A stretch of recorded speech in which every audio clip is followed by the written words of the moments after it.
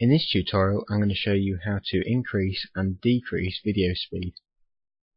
So step 1 is to click on the video which you wish to either increase or decrease, and then click Options, which is just here.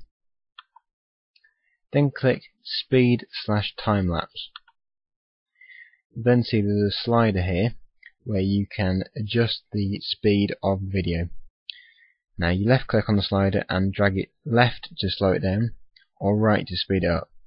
If you don't wish to use the slider, then that's fine. All you have to do is adjust the speed number here, and you do that with the down arrows or the up arrows, or you can type in a value of your choice.